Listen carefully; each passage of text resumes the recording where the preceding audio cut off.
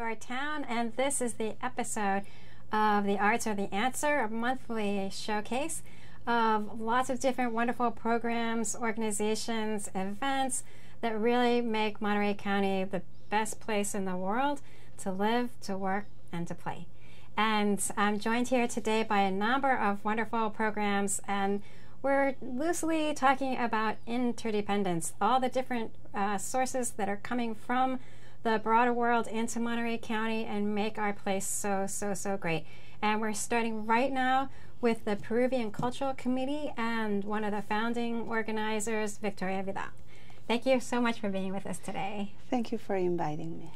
Tell us about how you got your committee. How did it get started? What was your goal? Yeah, well, actually, it's only a group of volunteers that get together in order to celebrate the Peruvian Independence Day.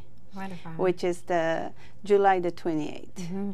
And sometimes, you know, we celebrate it a little bit before, a little bit after, you know, but this year we are going to celebrate the very same day, right. Saturday, July the 28th. And is everyone on your committee from Monterey County, or are they coming from all over? Mostly are from Monterey County, but other people are from Santa Cruz County.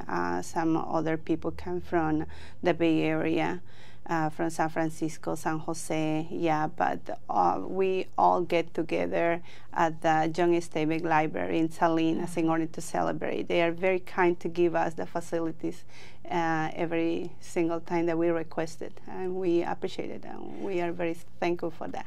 So that's phenomenal. And this is your second or third time? The fourth. Fourth time already. Oh, yes. Wonderful. Yeah, we started in 2014, but we didn't do anything last year. Okay. Yeah. But this next year is going to be big. Yeah, of course. Yeah. Wonderful. So when people come, they're going to come to the John Steinbeck Library in Salinas. Yes. And what is going to happen? So if people want to come, that sounds good, but what would they see? Okay. Usually, and this year too, we have about 2 hours plus, you know, because nobody kicked them. Nobody.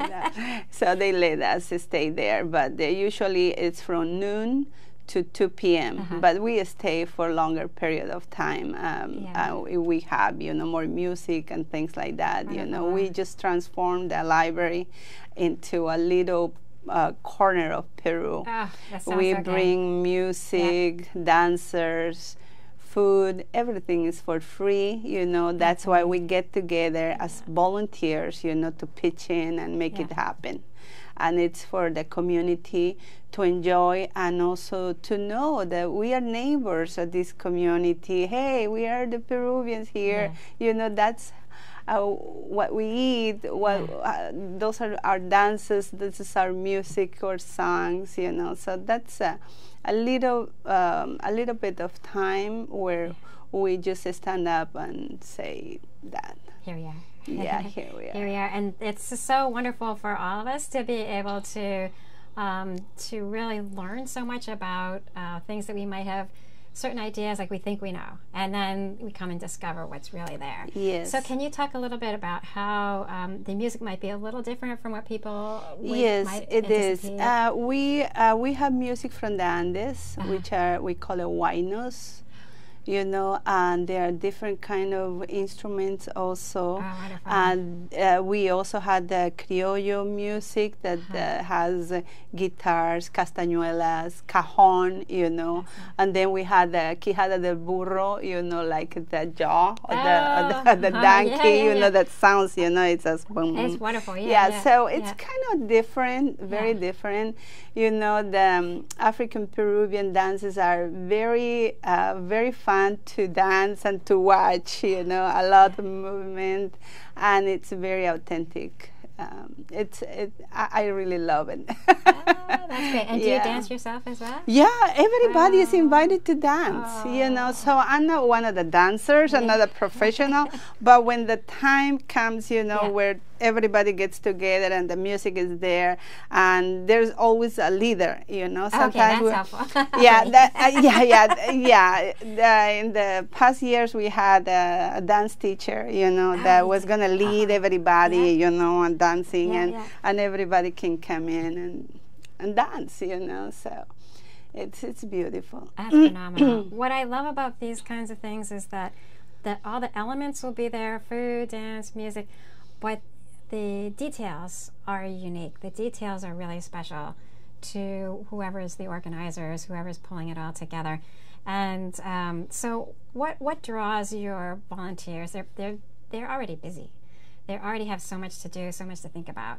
What do you think motivates them to be a part of your team? Most of us are Peruvians. And we miss our country, oh, of course. you know, and we want to do something. Yeah. And doesn't matter how much we had to spend, because everything is for free for the public. So you're also, in addition to donating your time, yes, we donate also our donating money, resources to make it happen. Yeah, wow. we donate the food and everything, oh, and we ourselves cook that day, oh, that's you know. amazing. So yeah, so it's like this year I already request 3 days in advance, that's you know, amazing. from my job, because we had to go and decorate the library, you know, so we had to be there, we had to cook, we had to invite, we had to be there, you know, so we do a whole bunch of things, but we are so happy doing that, you know. We feel like we are doing something for our country, you know, and making people know about us, about our country, and you know, sometimes we got very bad news from Peru, and we want to show that not everything is bad, you know. So there are other things more important that we had to show. And it's such a beautiful, I mean, for me, you know, we're always looking for the ways the arts are the answer, and this is such a gorgeous example. Yeah, maybe in the future we would like to hire a teacher, you know, a dance teacher, you know, to come. Maybe we would like to get a place to meet, you know, and once per week or twice per month, you know, had the classes, so we will learn, you know, how to properly dance those beautiful dances. And where do the costumes come from? Actually, the dancers, you know, they are professionals. They come with them. Yeah, and we try to dress, you know, like the colors of our flag, which are white and red. So, you know, it's like this, you know. So that's. So let me just show everybody the beautiful poster that you have. Yes. This is going to be such a gorgeous production, the Peruvian Independence Day celebration, and right at that John Steinbeck Library, which is also gorgeous. I love that library. There's so much going on, really. So I imagine at one point maybe you want an even bigger space, but there's at least there's plenty of room for everyone, right? Is there? We actually were thinking about that, because last time we have more than 300 people. I was wondering. I don't know, but you know, at this point, you know, we had to think about something that is for free also. You know, so we are expending too much money, you know, and we don't get anything back, you know, because like I say, we just get, you know, together for this celebration. And maybe in the future, you know, we would like to do more things, you know, like I say, you know, hire a dance teacher, you know, have some other activities, you know. Throughout the year. Yes. Yeah. So, but at this point, you know, we are very busy people, and that. That's what we are doing, just, you know, like that. That's but phenomenal. You know, like you say, we had to think about a bigger place for the future too, because like I say, you know, we were all together, we were more than 300 people according to the records of the librarian. Oh, that's phenomenal. And so there's a lot to look forward to this year, certainly. And what else can people think about when they're planning their day and they want to come? And so there is going to be food there. Yes. So they don't even have to worry about lunch or anything. They can just come and try things. Yes. And do you already have the menu already planned? In the past, we were offering several dishes, you know. Somebody was going to be in charge of this and that, you know. But then we realized that doesn't matter how many dishes, you know, we offer.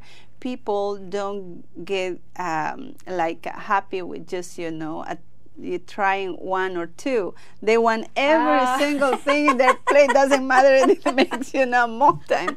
So that's the tricky thing. Yeah, that make us free. that make us, you know, think that maybe this year we will have a lot of food for everybody, of course. But we were thinking about carapulcra. You know, and what's that? Carapulcra is a traditional criollo dish that we made with papa seca, which is a dry potato. Okay. You know, so we use different kind of meat in there, pork, chicken, and beef. You know, so maybe we will just go with one meat, you know, but, you know, we were doing, you know, the original flavor and everything. Really so then we will have some desserts like alfajores. And how does that, so you can picture it, but yes, we need to know, what do you mean? So can you describe that? The alfajores, they're cookies, you know, stuffed with dulce de leche. They're very time-consuming project, but we were just doing for this time of the year. And then the chicha morada is a drink made out of purple corn. Oh. Yeah, so that's what we're thinking, you know, of course with something, side dishes, you know, to get a complete meal, but that's what we're thinking this year, to present just one dish, you know, so everybody can enjoy one dish. Great. It still sounds amazing. So talk to us a little bit about, when we think of Peru, some of us may have, like, there's Peru, and we have some ideas about it. But really, as I learn more about the country, I realize how diverse Peru really is. Yes. And can you talk about that? So it must be that I'm guessing that your committee members are also coming from different parts of Peru. There's different things that they would say, this is the most special, that's the most special. Can you talk a little bit about that diversity in Peru and in your committee? Yes. For example, I'm from the Amazon jungle. You know, I'm actually the only one that comes, you know, from the Amazon River side, you know. We're in the border with Brazil and Colombia. And everything is different there. We are more likely everything like the Brazilians, you know. We are extremely happy. We like parties and things like that.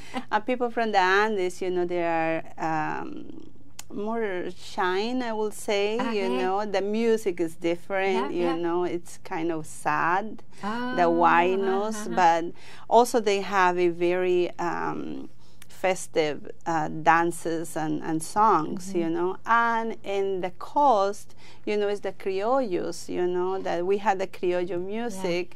And we get all together, you know, and we present what we have. And usually when we present the dances, we try to represent, you know, all the areas. So even in just a couple of hours, you're actually incorporating something from each of those major regions, and so showing us a lot of Peru. And that's amazing to do in such a short time. And something that really made me happy is that many people that attend those activities, you know, they go, you know, every year. And most of them already went to Peru because of that. Is that right? Yes. They contact us and they want to know how can I do in order to do this and that. I'll say, okay, you do this and you do that. That's phenomenal. Oh, that's so good to hear. And for me, that's one of the greatest things about anything like this is people learning and discovering that our world is so wonderful, and it's just up to us to go learn more and more all the time. Yes. And to get a sense of that, and to be able to do that through the food and through the dancing. I'm sure that it's inspiring them to learn more about the history and other kinds of things. Is there something, we just have a couple of minutes left, is there something about Peru that you just wish people knew? Well, like I said before, you know, sometimes we are just, you know, having all this bad news about a country, and sometimes there are people that don't even know, you know, where the country is. But then when they know, it's because something bad happened, you know. That's the worst part about the news. Most of our ex-presidents are in jail. Things like that, you know. So, but behind that, there's a lot of wonderful people, a lot of wonderful things, you know, to explore, and we want to show that. And we also want to say we are your neighbors, and that's who we are. Well, thank you so much for your leadership in making these wonderful events happen, and for sharing so much with us today. And it's just been a great opportunity to talk to you today. Is there any shout outs you want to give to any of your dancers or any of the committee members that are helping you this year? Well, just to say thank you very much, you know, for being there, for supporting all the ideas, and we wish them to keep coming and supporting us for the years to come. And if there are more people who would like to come and help us, well, we are here, their work. That's so awesome. Okay, so I'm going to show the poster one more time. Saturday, July 28th, and from 12 to 2-ish, right? It may go a little later if we're all lucky, and at this John Steinbeck Library. So a shout out to all the people who are involved in the Peruvian Cultural Committee for Monterey County, and also the wonderful host, the John Steinbeck Library, for bringing such a wonderful celebration to our community that we may all learn and we may all benefit in some great way. So thank you for being such a beautiful connector and helping all of us to learn more and to connect with each other, our neighbors. Thanks for inviting me. Thank you. Thank you.